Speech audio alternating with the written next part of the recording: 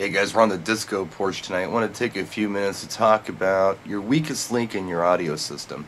A while back I did a video on cheap DJ gear. It got a lot of attention and a lot of people commented on that video. Good feedback on it. Well, now I want to talk about maybe one piece in your audio system that's not very good and how that can affect your overall sound quality.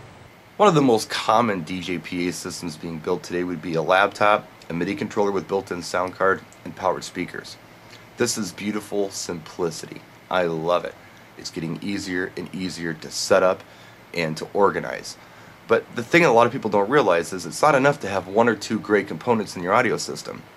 This audio chain has to be great from the top all the way to the bottom. The reason for this is that your audio system is only as good as the weakest link in it. So, for instance, if you've got great powered speakers, a great MIDI controller, and a great laptop, and you're using crappy MP3s at a low bit rate, your audio system suffers. Same thing if you're running a beautiful laptop, a great MIDI controller, but your speakers are kind of dodgy, of course it's going to suffer. It works that way too. So one weak component can totally destroy your overall sound quality. And if you're going for premium sound, be sure to get rid of all those weak links in your audio system to have the best sounding PA you can possibly have. That's it, short video, but I hope it made sense to some of you. Practice and enjoy.